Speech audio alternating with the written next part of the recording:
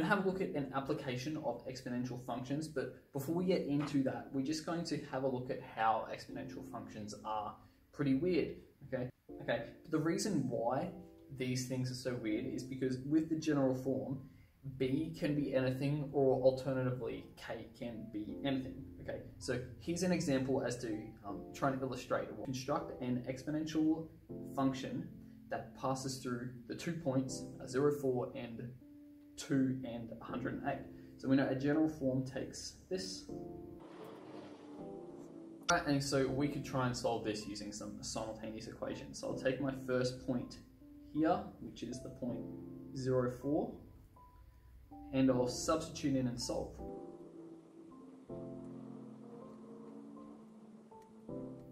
Okay, and so that is kind of nice. That first point gives us that a is equal to 4. So we say, therefore, our current situation is we've got 4 times b to the power of kx.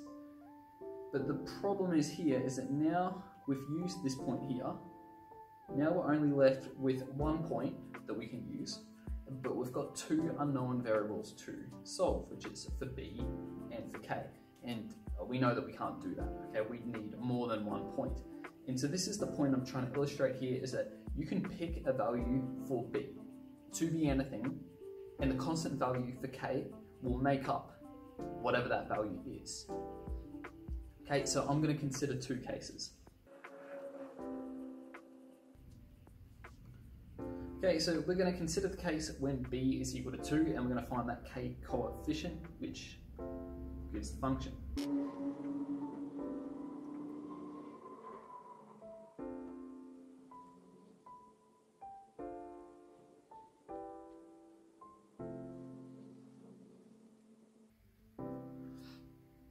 Okay, so when we consider b being equal to 2, we can solve it through, okay? And what we get is a value for k. We get an exact value and a decimal approximation of just 2.377.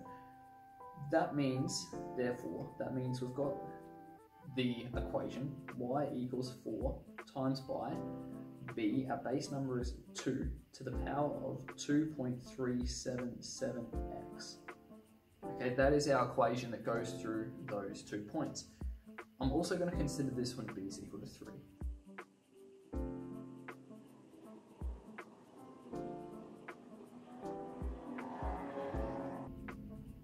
Okay, and so I'm just going to stop at this point here, okay, because we should know that log with base of 3 of 27 is just equal to 3. And so that actually gives us a nice value for k. Okay, we get k is actually equal to 1.5. Okay, 1.5. Therefore, that means, now my claim here is that these two, and this is where exponential functions become pretty weird, these two are congruent. Okay, they're the same function. They give you the exact same line on the Cartesian plane. Okay, and so we'll have a jump into decimals, which explains why. This graph here, which is when the base was 2, and this graph here when the base was 3, and we can see that those k coefficients have actually k'd it. And so we've got the points 0, 4 and 2 and 0.8. As we can see here, at least this blue line goes through both of them, but if I hide that, the red line goes through both of them. So they actually overlap each other, okay, which is quite interesting. Now, what's also interesting, okay, to point out why they are congruent, is that we notice that everything in the equation is the same except for this part here. Okay, and so if we just do a little further elaboration of this down here. Okay, now if you put them both into your calculator, this one's going to give you 5.196, and this one gives you 5.194. Okay, and so they're not exactly equal, but they would be equal because this was this value here was an approximation, and so that's why we're kind of off by a small decimal there. Okay, and so we can kind of jump into, and then this is where it gets, I guess, hopefully we're wrapping our heads around at this point, but that kind of means that these two functions, they're actually the same thing as y equals 4 times by 5.194 to the power of x. That is actually the same as that function, and it's actually the same as that function there. Okay, so this is where exponential functions gets a little bit, I guess, kind of weird, okay, but it's just got to do with how you can evaluate base numbers with powers, and you can choose different base numbers and the power will fix up the algebra for you. So we can see when we evaluated 2 to that power of k and then 3 to the power of k, we get the base number of 5.196. Now this is going to show up in a black, and it actually overlaps those two lines and goes through those 2 points. Okay, so we're just going to jump into another example here with the population of aardvarks. Okay, this would be an application of exponential functions, okay, where the number of things with respect to a variable just grows, okay, and it keeps growing and growing and growing at a faster rate. Okay, and population is one of those things. So the population of aardvarks in Africa can be modelled. Important to point out here, that base number of 1.15 is quite arbitrary, because we know that this value for k in the power will just fix up, okay, whatever the growth factor should be. Okay, so here it just says, the first one here, determine the number of aardvarks in 2020. Okay, that is when, so that occurs when t is equal to 0. I want to know what's n.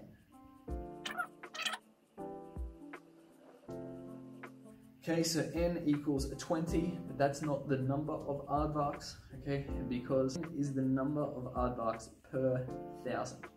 Okay, so it wouldn't be 20, it would be 20,000. So therefore, 20,000.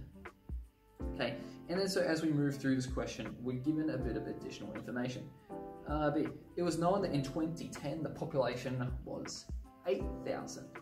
Use this information to find the value for k. Now, in 2010, t would have been equal to -10. Because when we're in 2020, t was equal to 0, so go back 10 years. Okay, and also if 8,000 aardvarks are there, n is going to be equal to 8. Because remember, n represents per 1,000. Okay, so we just throw all this stuff in. We've got a model n equals 20 times by 1.15 to the power of k. T, we're just going to substitute in to solve. So n's equal to 20, and t is equal to -10. We just need to solve this equation for k. I'm going to simplify things a little bit. So 8 is equal to 20 times by 1.15 to the -10k. If I divide both sides by 20, I get 0.4 is equal to 1.15 to the power of -10k. Right, I can just do a direct translation. Well, I know this power is equal to log of the base number of 0.4. 0.656. Okay? Therefore, our model is actually n equal to the power of 0.656 t. Okay, the third part of this question is saying sketch this model right here for the years between the years of 2000 to 2040. Now, at least we're going to express our years in terms of t, and that is going to define our domain. So we're just going to define a domain first for sketching. All right, if we're starting at the year 2000, that is when t was equal to -20, and we're going all the way up to the year 2040, that's when t was equal to 20. So our domain is going to be from -20.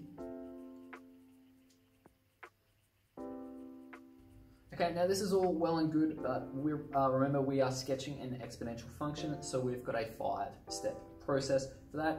Asymptotes, intercepts, shape. Okay, once we do that, we look and see if we need a second point. In this case we won't, because we've already got 2 points. And then we just sketch it. So we start off, what are the asymptotes?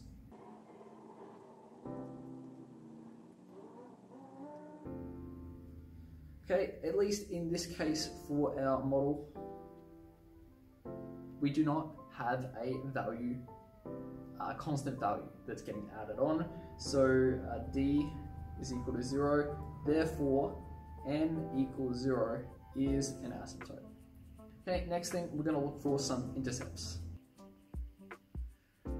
Okay, so just immediately beginning off, if I wanted to find the t-intercept, I know that is, in this case, the x-intercept, and there's not going to be one. Okay, but we'll just show you what the algebra looks like when there's not an x-intercept, or in this case, a t-intercept.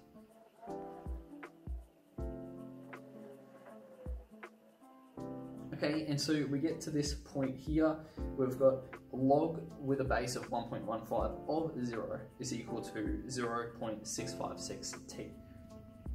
Now this thing has no solutions. Okay, it's not possible. Because like saying this in other words, it's like saying 1.15 to the power of what is equal to 0. Okay, and there's nothing. Right, we can't raise 1.15 to any power to get it equal to 0. So at this point, there is no solutions. Okay, but we already knew that.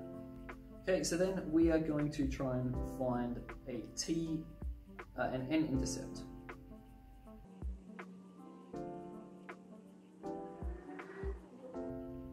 Okay, and n equals 20, and we already knew that because that was actually one of our initial points. Okay, that was part A. Third part we're going to consider here is the shape. Okay, so the two things that we need to consider with shape is, does it grow or does it decay, and is it reflected or is it not reflected? Okay, so first point is it has growth as the value of b is not fractional and the index is positive. So b is greater than 1 and it is not reflected. A is positive and so is b.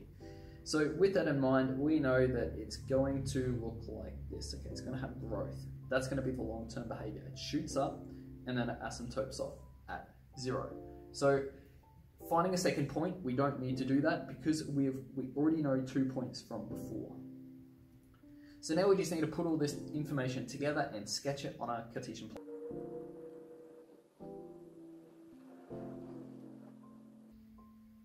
Okay, and so here we have got a little bit of a sketch for this model here. Okay, now remember, this model was all about the population growth of aardvarks.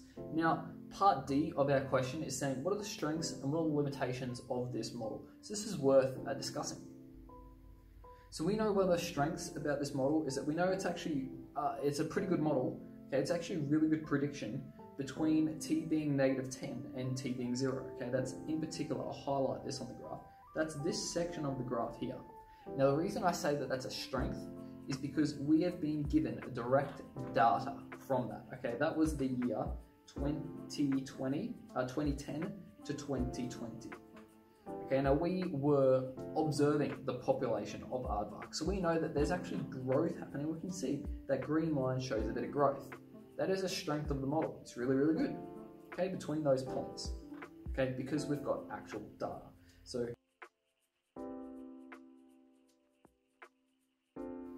okay, now remember it's going to be strength of the model itself, so it's of the graph. Now a limitation, it's kind of like the opposite of the strength. Okay, if it's actually really good between t being -10 and t being 0, okay, which is 2010 to 2020, how do we know how accurate this is here? How do we know the accuracy of this line here? Okay, what if it went like this, and then the population just decided to plateau out? Something happened maybe in 5 years' time, and then so it kind of looked like that. The population just flattened out. Or maybe the population went down. Okay, this model tells me that the population is going to continue to rise. And so that is a limitation of this model because we can only use the past to make predictions about the future, but that is always going to be a limiting factor because we do not know what's going to happen in the future for sure. We're just making good judgments based on the past.